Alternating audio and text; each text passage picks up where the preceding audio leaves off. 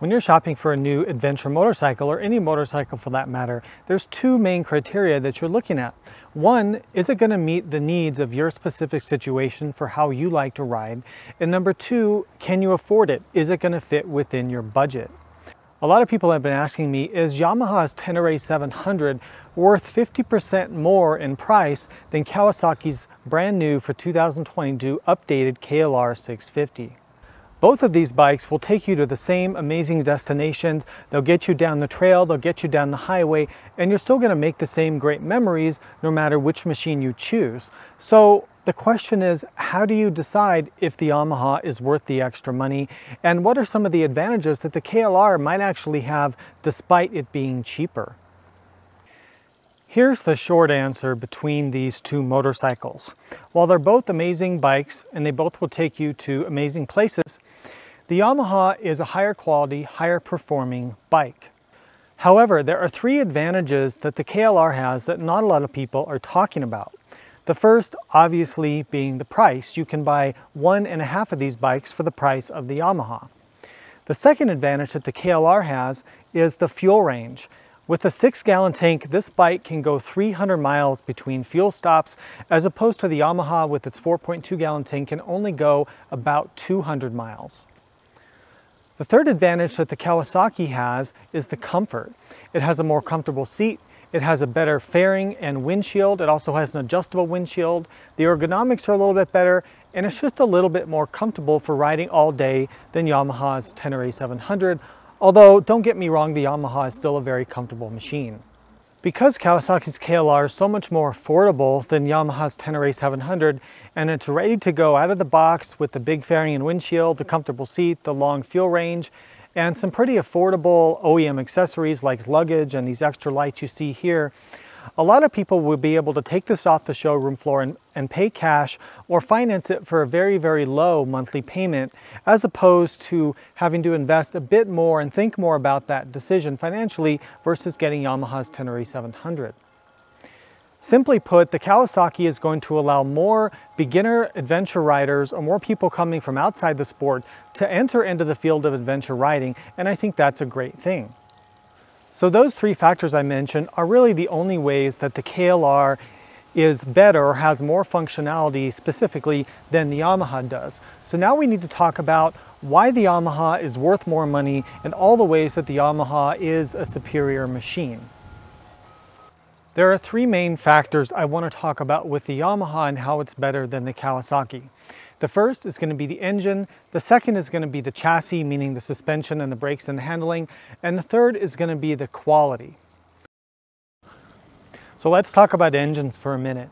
So on the Kawasaki KLR, what you get is a single-cylinder liquid-cooled engine, the same engine they've been using since around 1987 with a few small revisions for 2022, including fuel injection. The bike puts out around 40 horsepower and around 40 foot-pounds of torque, and being a single, it has quite a bit of vibes, quite a bit of vibrations that come through to the rider. Although rubber mounting the bars and the pegs was a nice improvement for the 2022 model. The KLR, despite having a good amount of torque to get you over different trails and over different types of terrain, on the highway, it's very, very slow for a motorcycle. It's dog slow. And if you're coming from pretty much any twin-cylinder bike or any modern motorcycle, the KLR is going to feel pretty slow to you. So if you're looking to get excitement out of an engine, you want to feel some excitement of acceleration, the KLR is not going to deliver that. The KLR is for somebody looking for a lot of utility, the ability to explore bad roads, but it's never going to excite you in the engine department. The engine on Yamaha's T7 is a whole different story. So the Yamaha is using their CP2 parallel twin engine. It makes around 70 horsepower. It sounds absolutely incredible, especially with an aftermarket exhaust. It's very, very smooth. It has almost no vibration. The spread of power and torque is very linear. It works well off-road and it works well on-road.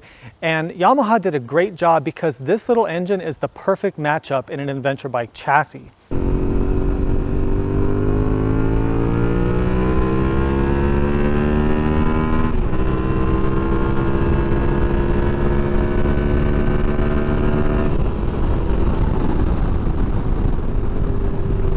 So if engine character, if engine acceleration is important to you and the smoothness of a twin-cylinder engine, then that's kind of a game-changing feature that this bike has over the KLR, and there's just no way that you can make the KLR perform like this.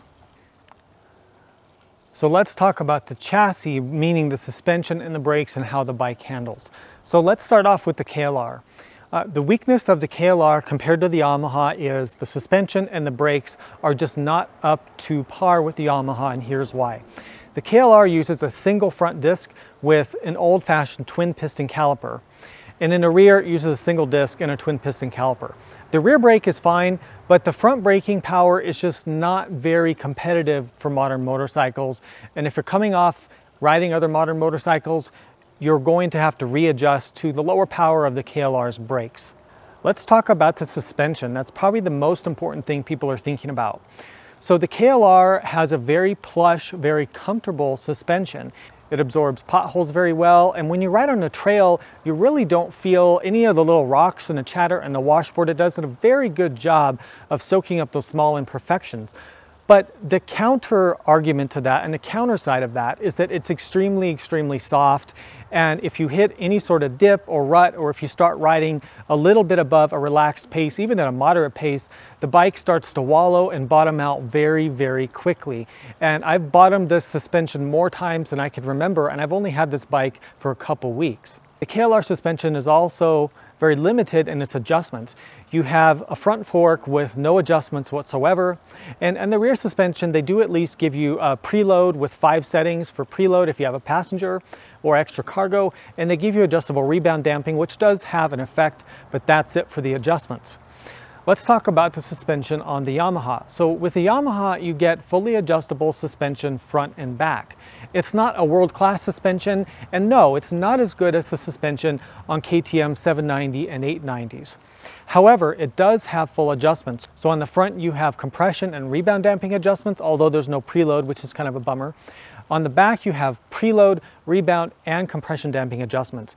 But maybe the biggest difference between these two suspensions, besides the adjustability, is the fact that when you ride the Yamaha a bit more aggressively and you start picking up your speed, the motorcycle, the chassis doesn't just simply fall apart and turn to mush. The KLR feels like you're riding on like pillows, and it's just constantly hitting the bump stops. Whereas the Yamaha, although it's not the best suspension in the world, it can keep up with how most adventure riders are going to ride on the trail. When you start pushing the pace, going through water bars, going through dips, riding more aggressively, the suspension can keep up with the rest of the chassis, and it can keep up with you as a rider, and it provides a more controlled, more enjoyable experience. That's something that's going to be hard to replicate on the KLR without spending a lot of money on aftermarket suspension. So I mentioned we're going to talk about quality of construction, so let's cover that now. So the KLR, as everyone knows, if you've done some research on the internet and talked to riders out there in the community, the KLR suffers from some issues with its reputation around quality and certain issues that it has. Now, the good news is that for 2022, they've made some improvements. Not only have they brought the bike a little bit more into the modern world with the fuel injection and the better dashboard, the adjustable windshield, they have paid attention to some details and made the quality a bit better. For instance, the fasteners are no longer Phillips heads made of cheese that strip out. They're all hex head Allen key fasteners. The battery is easier to get to. They've made things a bit easier to access, and things just seem to be one level up in quality. Now, unfortunately, the KLR still suffers from a lot of its long-standing engineering and design flaws. And while some people still argue a little bit about this, it's pretty well accepted that the KLR suffers from a few major issues, and unfortunately, they're still here with us with the 2022 model. The first thing is something called the doohickey. I have another video on the doohickey, which I'll link here. It's essentially the system that tensions the counterbalancer chain inside the engine, and it's not designed properly, and it can lead to reliability issues down the line. The second thing is oil consumption. KLRs, because of the way that the piston rings are designed, and I have a video coming on this really soon, so stay tuned, they tend to consume oil above 5,000 RPM.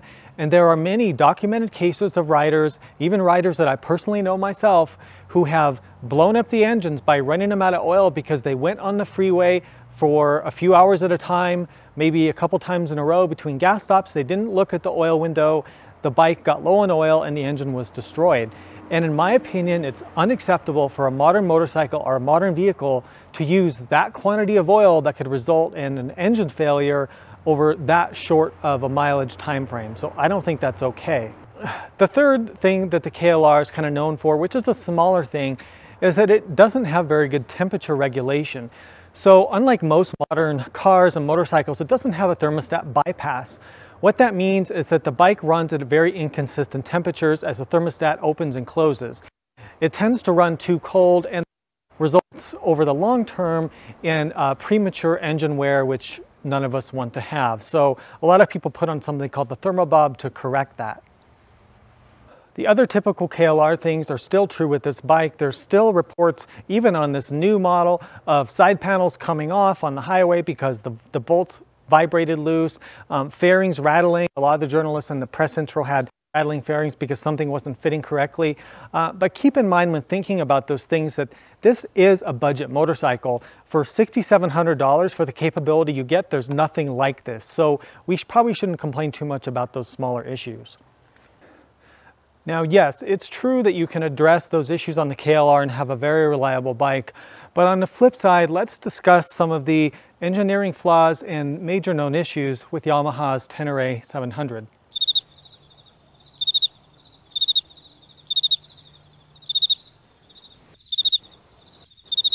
Actually, there is one small thing I wanted to mention about the Tenere compared to the KLR, and something I recently found out.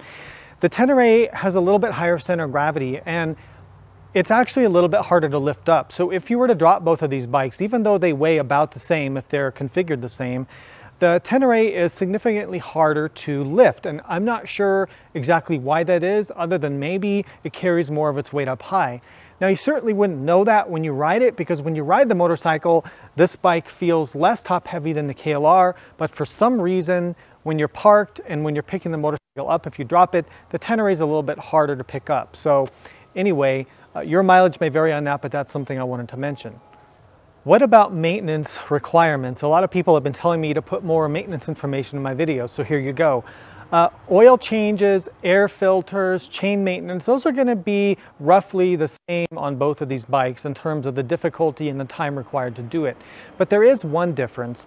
Yamaha quotes a valve inspection interval of 25,000 miles on the Tenere, and Kawasaki is saying 15,000 miles for the KLR. Reliability and longevity is a very tough thing to discuss. It's a tough thing to measure and quantify because everybody has their stories, everybody has their anecdotes. So it's something that I really try not to rate in my videos, but if I have to make an assumption here, I think that because the Yamaha's better quality, its lower stressed twin-cylinder engine, and lack of inherent design flaws is going to mean that for the average rider, the Tenere is probably going to hold up better in the long run at higher mileage. That's not to say that a KLR can't achieve high mileages and be reliable, but it's going to need more tinkering and more preventative fixes done along the way to make that possible. So in summary, yes, Yamaha's Tenere 700 is a better overall motorcycle than Kawasaki's updated KLR 650.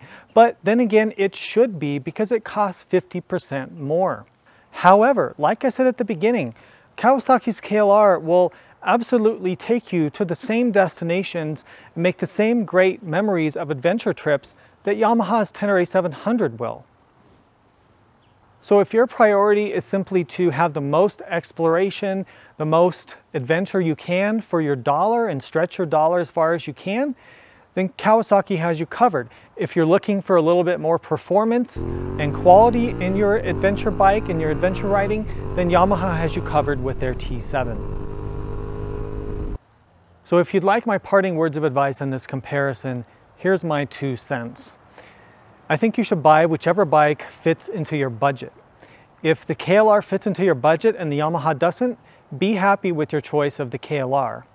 Now that being said, if the Yamaha fits within your budget, I would recommend spending the extra money for the Yamaha, again, if you're financially comfortable with that.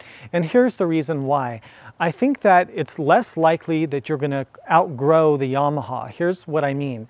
The suspension and the power of the Yamaha and the overall quality, I think it's going to keep you entertained and keep you satisfied as you grow in your adventure riding, your skills and your experience compared to the KLR.